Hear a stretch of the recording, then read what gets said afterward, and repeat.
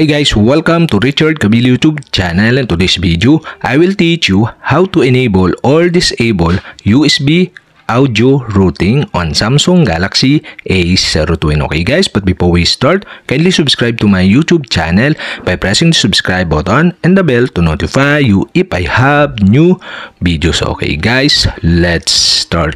So okay guys, here in your Samsung Galaxy A02, you'll have to do is go to settings.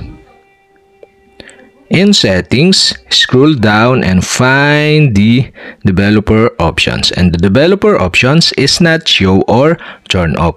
To show or turn on the developer options, you'll have to do is go to about phone. Here in about phone, go to software information. Okay, tap this.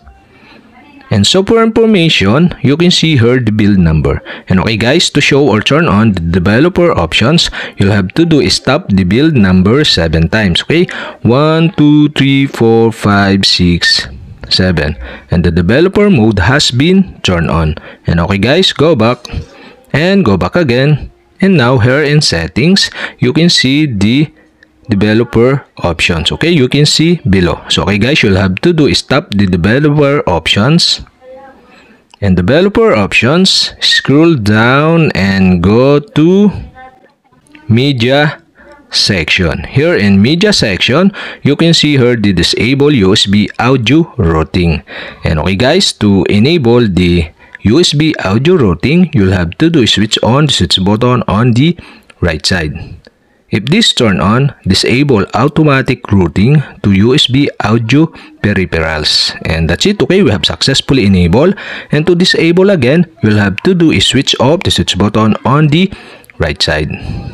And that's it. Okay, we have successfully enabled or disabled USB audio routing on Samsung Galaxy A02. Okay guys, if you have a question, kindly comment below.